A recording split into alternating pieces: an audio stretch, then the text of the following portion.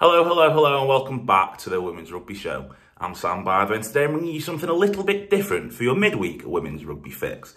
So I'm going to be speaking to two of the stars from last weekend's Allianz Premier 15's action, and it's two from the Northern teams as well, because who doesn't love a Northern success? I'll be speaking to Laura Perrin from Sale Sharks Women after their historic victory and last-minute victory over Exeter Chiefs Women at Hayward Road, and what a try that was from Holly Borden as well in that last minute. And I'll be speaking to Beth Blacklock from D&P Durham Sharks after their first win of the season away at Bristol Bears Women.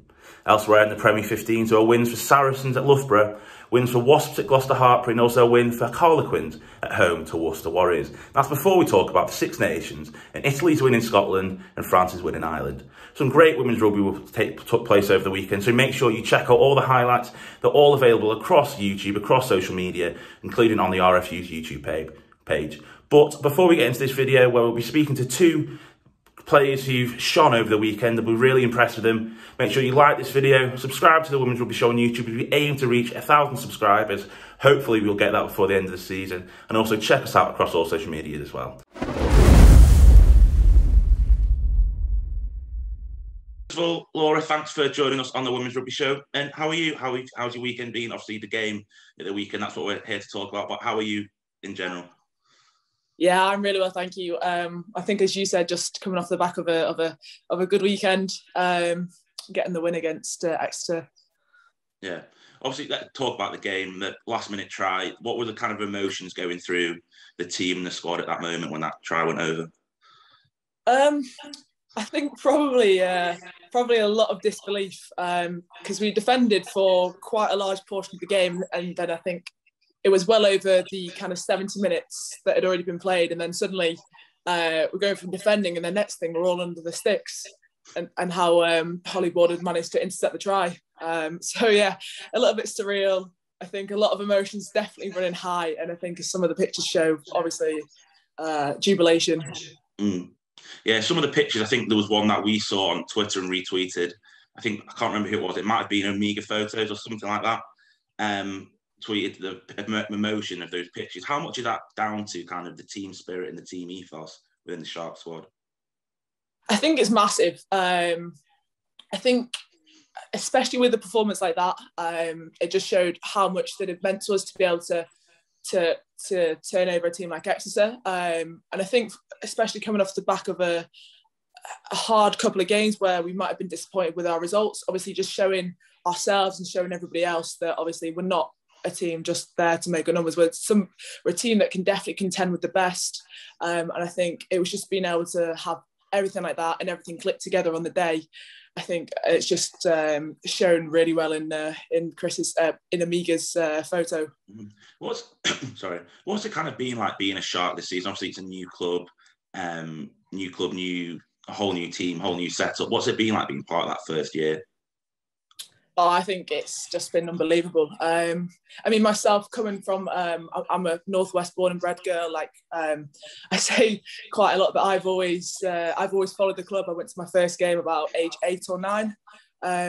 So being able to come into that environment from day one, year one, it's just been something that I've never really thought that could happen.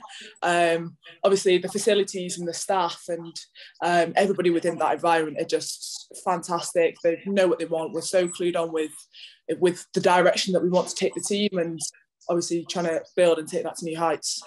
Yeah, obviously, I'm from up there as well, Sale fan.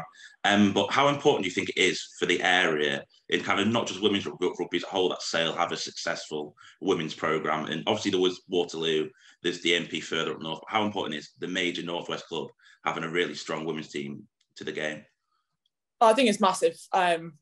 Just as a club, it kind of completes that almost just that whole ethos of having one club with multiple teams, obviously supporting the women's section.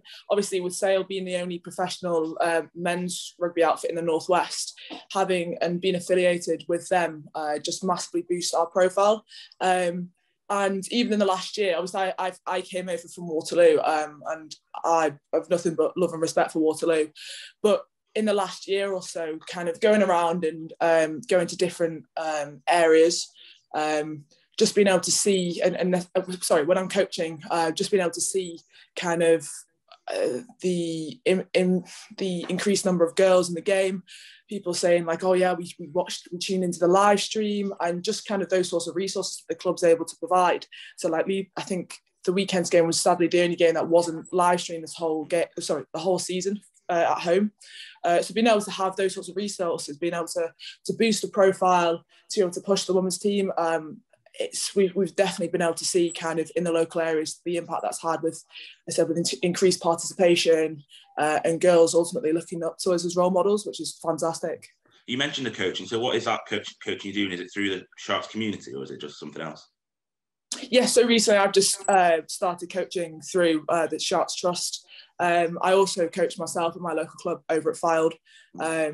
But yeah, so for example, I think in the past week, we did a couple of mini juniors camps, and obviously the number of girls there, and being able to have myself and the Paris Redding twins and Daisy Hibbert-Jones being able to be there and say, oh, obviously we're Sharks women's players, and for the girls to look up to us, ask us any questions, stuff like that, and be a reachable and ultimately accessible role models.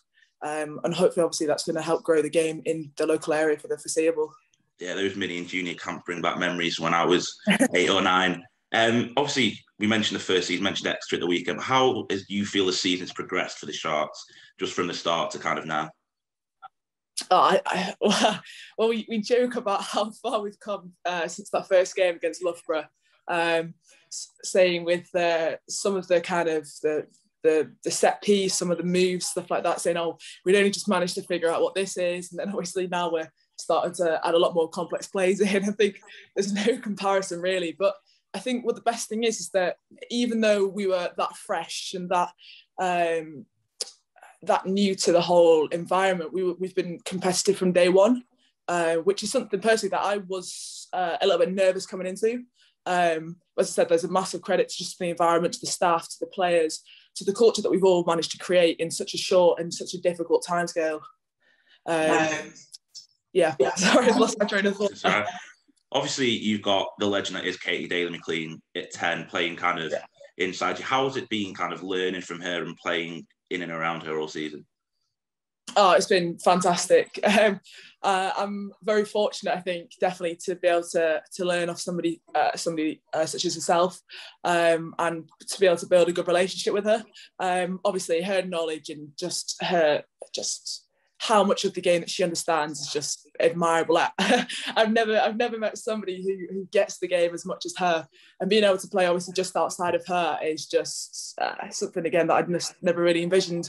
I think I said the other day to my dad saying, if somebody told me a year ago that I'd be kind of having this many kind of jokes, being able to learn that much of somebody like her, I'd be saying that you'd be barking up the wrong tree there.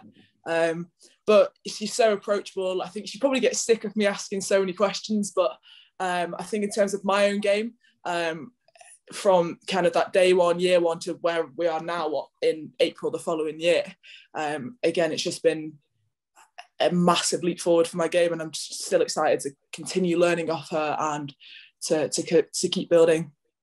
Obviously, you've got the kind of the blend of the Katies, and you've got the Welsh internationals, you've got Lauren Delaney, an Irish international. We've also got a lot of local Northwest young players. Do you think that blend of experience and international experience, as well as kind of local knowing the club, is quite important for the team ethos and the team going forward? Yeah, I think it's a massive part of who we are.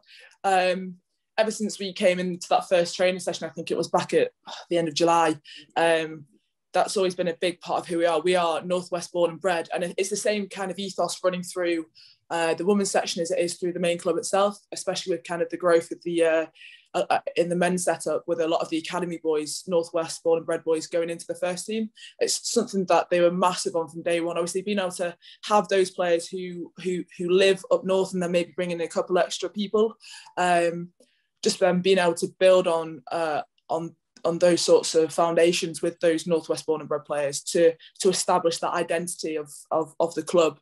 I think there's just so much knowledge and again, just an understanding of the game being thrown around and everyone's continuously learning. And obviously looking for the future, having that young player base from base of the Northwest again, builds those role models for the girls around this area, and it also means that going forward we've got a strong identity, a strong culture, and a really good player base where people are picked more on, say, merit than maybe just because they're name stars, if that makes sense. Obviously, I mentioned the Welsh internationals, but you've got Jess Roberts, who's earned a call up from her performances for Sale. You've got all these Welshers getting into camp because of their performances. Do you think that's kind of inspirational for the young girls who are coming through, that they can have these aspirations to represent their country? Yeah, definitely. Showing that, well, through hard work and dedication, that obviously they're then rewarded for what they're showing. I think especially with Jess Roberts and Tells, both of which have been massive for us this season, and it's only fair that they've received their call-ups. But yeah, obviously it just shows that sort of level of dedication that they're putting in just shows everybody else in the squad that obviously that's what can happen, and obviously everyone's there to be the best version of themselves, and to become the best player that they can be, and then obviously try and push forward and showing that is possible, and to continue pushing.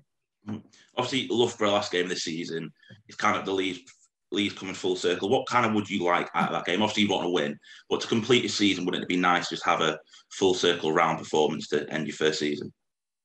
Yeah, definitely. We've talked all year about having a solid, I would say 80 minutes, but it's 70 minutes, isn't it? Having a solid 70-minute performance, and I think on some occasions we've maybe had good first half or good second half, but it's not quite been there until this last weekend. So I think the biggest thing is being able to carry that sort of game, carry that sort of momentum into that last game. Obviously, as you said, we're there to go. Sorry, we'll be there to go and try and win the game. But I think in terms of going full circle, just being able to put in a really solid performance, have some great individual performances, keep working on our targets that we've had identified all season, and just keep pushing forward, and hopefully then build some momentum to then take into the pre-season for next year. Looking ahead, so first of all, personally, where kind of do you want your next season, your next few seasons to go? And then where do you want the Sales next season, next few seasons to go? I think personally, I'm just happy enjoying my rugby, happy playing at Sale, just trying to be the best version of me. Obviously, I'd love to play for my own country, but I think at this time, the most important thing is just to keep working as hard as I can, to keep building, to keep working on those skills, to keep learning from those players such as Katie, Delaney, Jess Wooden, and just to ultimately see if I can keep on adding to my game. And I think in terms of Sale, I think obviously we've identified targets of what we want to do as a club, as a team. And I think, again, it's just next year, obviously, I think this first year has been mainly about being competitive, getting some of those wins. And then next year, I think we're really starting to go from fifth gear into sixth gear to really try and rev it up, to really try and compete with those top four sides, to get some big victories, to keep on working on those targets that we've identified. You mentioned kind of your own game and working on that. Where do you feel like that's come? How far do you feel like it's grown from the start of the season to now? Where do you feel like your strongest areas are in your own personal game? I like to think I've got a mix of a running game, a passing game, and a kicking game. I think in terms of where I've come from the start of the season, my game understanding is probably the biggest thing that's grown. Being in an environment where I'm able to learn off of so many people. So as I said, like Katie, for example, but also all the coaching staff helping me. We get all of our training sessions recorded. So being able to watch that back, and then if there's anything that's uncertain or anything that I want to know, or things that maybe I could have done better, then obviously I've always got that option to go to people just to ask and inquire. And I think having that, and then sorry, I've completely lost my train of thought there. Yeah, I think that game understanding has just come on massively, though. And then maybe necessarily just looking at when to do those sorts of options, so when to run, when to kick, when to pass. looking back on my games, feeding back on my own games, looking around, asking other people for feedback. Yeah. Sorry. Yeah, you're brilliant. Thanks a lot for joining us. Really, congratulations again for the weekend and good luck for Loughborough, and enjoy the rest of your free summer as well, once it, hopefully with everything opening back up as well. Thank you very much, Sam. Take care.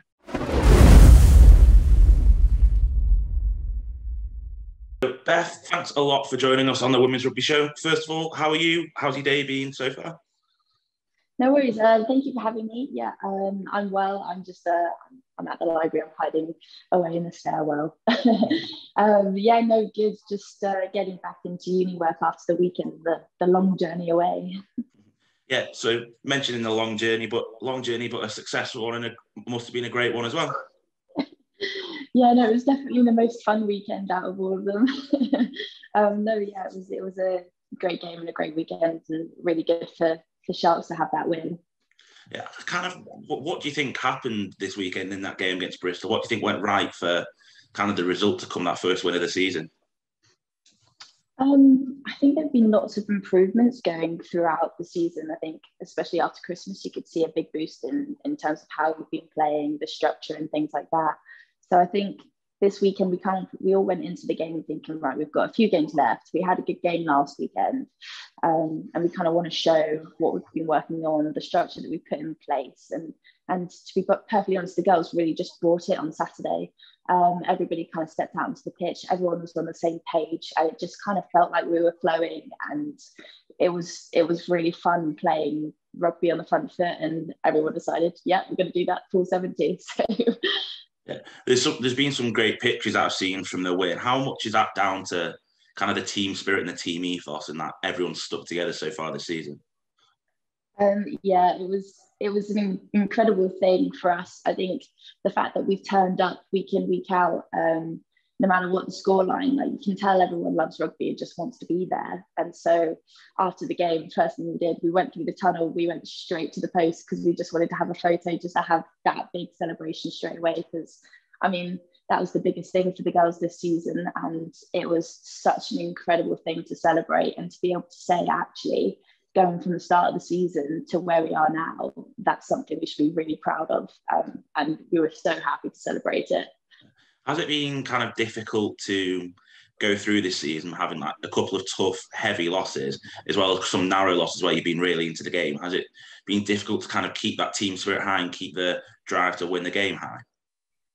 Yeah, I think everyone can say that it was really hard. I know going into a game, you always want to go in saying, right, we're going to win this, because that's the mentality you've got to go going in.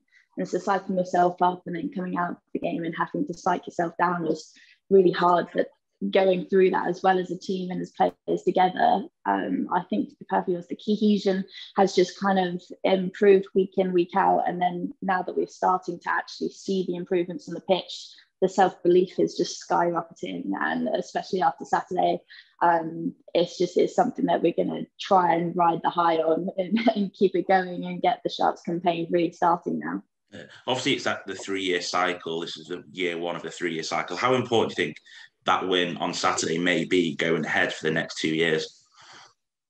I mean, I think it's huge. I mean, the support from people at DMP and Durham has already gone up since this week. Like, everybody was straight away on the phone, because it was the first sign of the fact that actually we are moving in the right direction. And it was the first sign that actually the next 2 years, what we have in place, what we have in store, we are going to get there, and like, we are going to keep improving. We are going to work our hardest to get to that, building a platform where we can have those international players and that northern team and presence in place.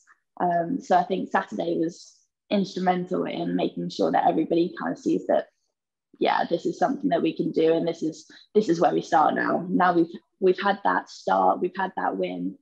Let's go forward from here and really take it on. Obviously, you've got those links with Durham as a club. How important has that link been throughout the season to kind of help progress and help perform to the highest standard you can?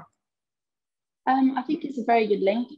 Durham can bring a lot in terms of facilities, in terms of just being able to facilitate where we can improve, so the gym and nutrition, and things like that.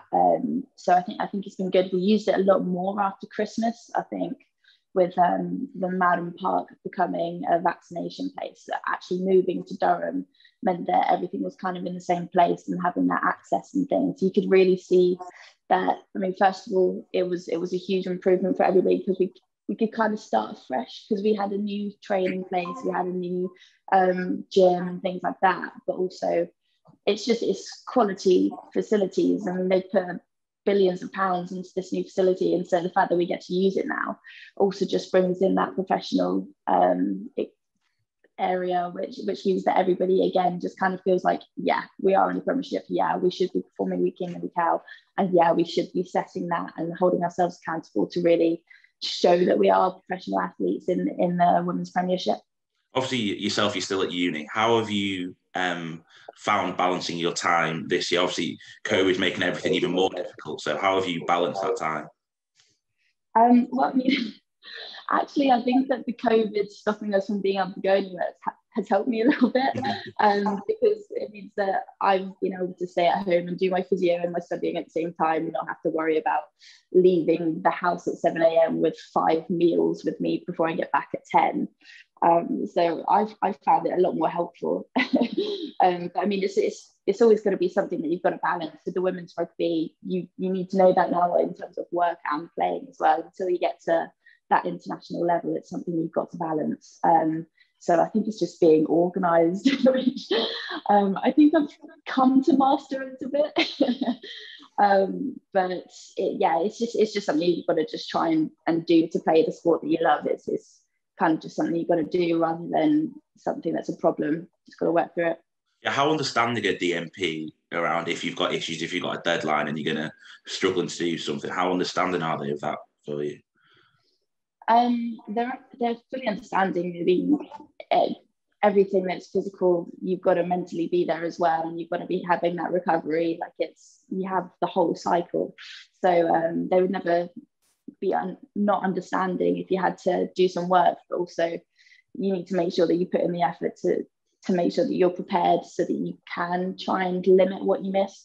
But I mean, it's also down to you. It's your playing, it's your physicality, it's your body, that if you haven't prepared enough and you have to miss a session, that's down to you. So it's all holding yourself accountable, to be honest, and the Sharks do the best to help facilitate you doing the best in every area of your life. So it's just using what they give you to try and make it as productive as you can.